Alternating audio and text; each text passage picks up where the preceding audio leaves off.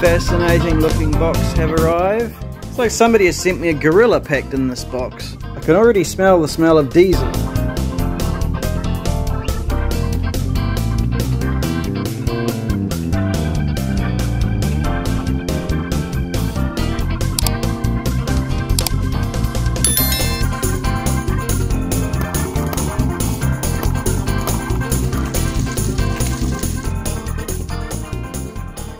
G'day, it's another bloody gorgeous day here in Paradise, Christchurch, New Zealand. It's amazing how after a decade, 2 decades, after Hansen made his hot bulb and his true diesel model engines and showed them to the world via YouTube, that things should be moving so fast right now, because just as the hobby level model diesel engine by the Chinese guy is released and beginning to be looked at, we're also seeing running video for the first time of a German model engineer's also commercial enterprise to mass produce a Hansen inspired diesel engine.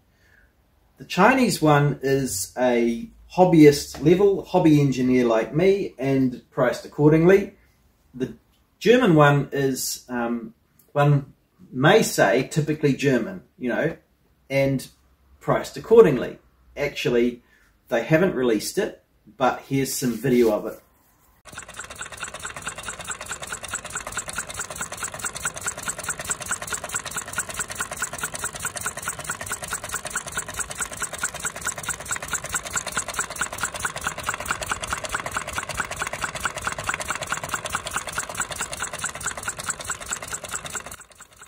Niffy2, I think, is the user, and it's beautiful. It's very well made. It's your traditional engineered, you know, it's got engineer's bolts rather than these internal hex bolts, and all very traditional. Would I buy one of the German ones? For a complete kit of machined parts, he's thinking around 1,500 euros. So you've got to add sales tax, you've got to add some other costs that haven't occurred to him yet, and you've got to add postage, which from Germany is probably going to be a whole Mercedes, BMW level prices for anything. So compared to, you know, what is it, 700 or 800 US dollars posted to 1,500 euros estimated, yeah. And then you get a kit and you've got to build it and figure it out yourself. So they're obviously in a different market. Neither of these guys should be worried about the other, and I'm not sure that they are worried about the other. They come from a different philosophy. The German is like, no, you have to do it this way. This is the traditional way. Sorry, my German accent. Nein, this must be this way. That's better. Okay, so, and as you guys know, Chinese are about getting something out there quickly that works, and you can deal with it later, and that's how they can move their civilization as quickly as they can, you know. It's just a different philosophy, and I'm on board for both kinds of engineering.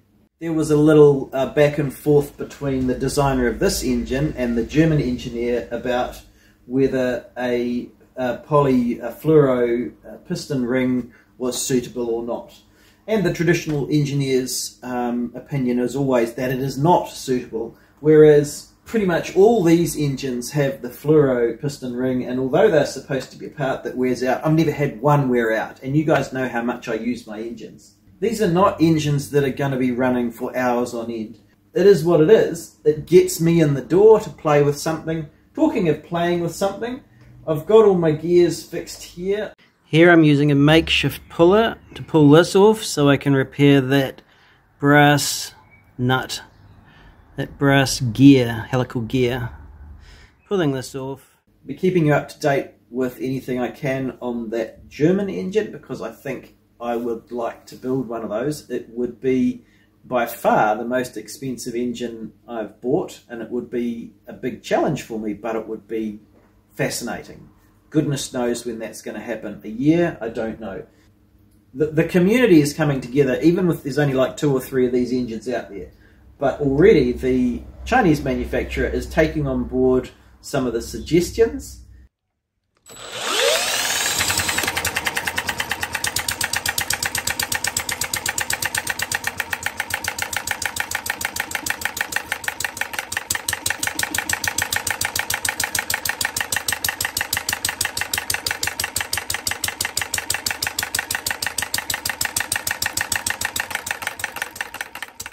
from Darren Fawcett, who's made a sort of a throttle control, very simple, very elegant throttle control that works on the governor. Well done, Darren. And that's pretty much where we're at. So the videos that I've got from China, I need to get somebody to translate those. My dear wife is absolutely fine at translating, but I might get one of our friends who is a plumber who might know more of the technical words and be a bit more familiar for that translation, and then we'll see if we can get that up on the internet as well. Thanks for following. It's a fascinating field, and as I say, that it should be sort of blowing up after 20 years of Finn Hansen's work is just remarkable to me and exciting. Still got some other engines on the way coming. Keep tuned, keep in touch, keep watching.